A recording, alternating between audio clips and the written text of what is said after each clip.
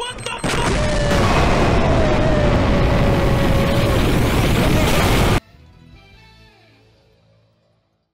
Honestly, this deck is like trying to run a circus. Every game seems to just devolve into a clown fiesta. Every match will start with a big boom, but after that comes the fallout, where both players are just scrambling desperately for something to hit the opponent with, and your primary weapon of choice is a carrot. On top of that, you'll have access to a pretty extensive arsenal of an extra deck, and just in case your deck isn't enough, just steal some shit from your opponent and use that instead. So obviously this deck is built entirely around Black Rose Dragon, which is a level 7 synchro monster that requires one tuner and one or more non-tuner monsters to summon. Now this card has two effects. The first, when this card is synchro summoned, you can destroy all cards on the field. The second, well, we don't really care about it, as we just want to watch things go boom. So how do we summon this rather angry flower? First of all, I'll talk about the skill. The skill is what grows in the graveyard, which I'm sure by now you all know what it does, but for those who don't, it puts Dark Verger in your graveyard at the start of the duel, which is a plant type level 2 monster that special summons itself whenever you normal summon a plant. To go with the skill, we have our 3 main monsters you'll be using to summon Black Rose. Naturia Rosewhip is a level 3 plant tuner monster with an effect we don't really care about.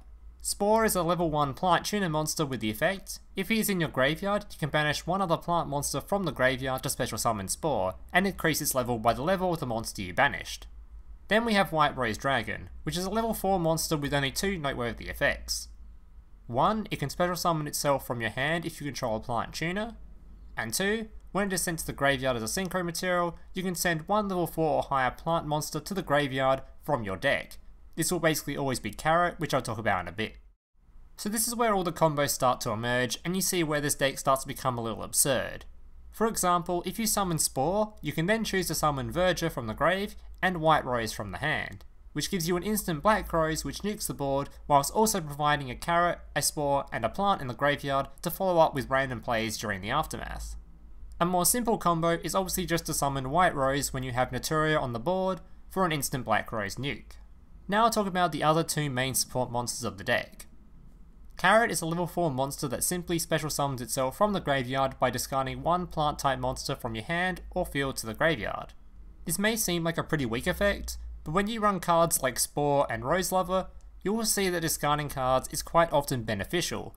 Plus this card is level 4, so it can make for a pretty nice turn 1 set, so you can use it to help summon Black Rose in place of White Rose the following turn even if it is killed.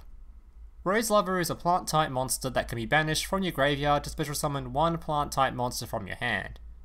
It's kinda hard to justify this card on its own until you have watched some of the gameplay, as unlike most of the times you would have seen this card, it isn't really used to summon a boss monster.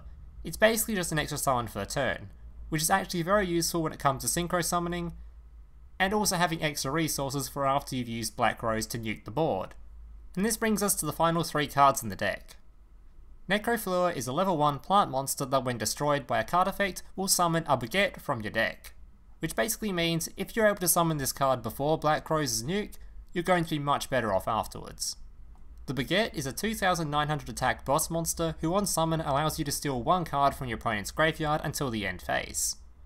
Keep in mind that monster you steal cannot attack your opponent directly.